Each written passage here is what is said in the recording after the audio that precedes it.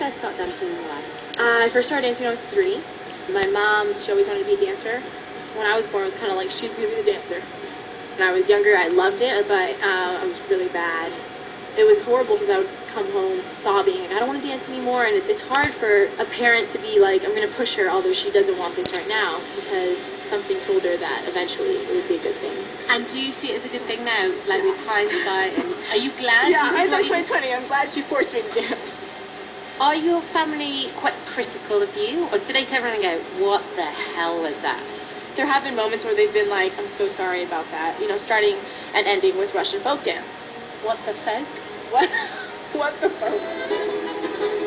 You must have been a bit like, oh my goodness, we pulled this out of the hat, and this could actually send us home. I was totally fine until, like, right when we were back there, right about to walk on stage, and I looked down at what I was wearing, and I was like, I'm about to go out wearing this. Oh my God, I had a panic attack, and I was about to start crying, so I was like, shh, it's only a minute 30, like, you'll be fine. We ask you to try anything and everything we throw at you on this program. I'm just not sure we should have thrown that. Well, we talked about the least favourite dance. What's been your favourite? Definitely Jason and I's contemporary piece with Travis Wall.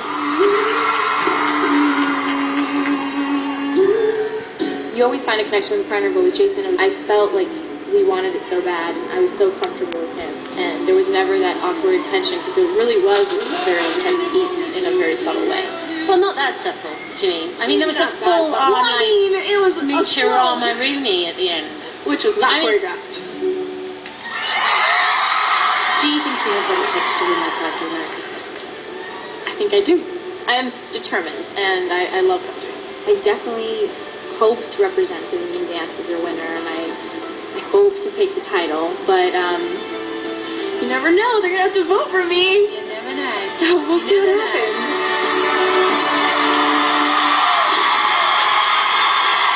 She wants your votes, America. Ladies and gentlemen, it's Jeanine!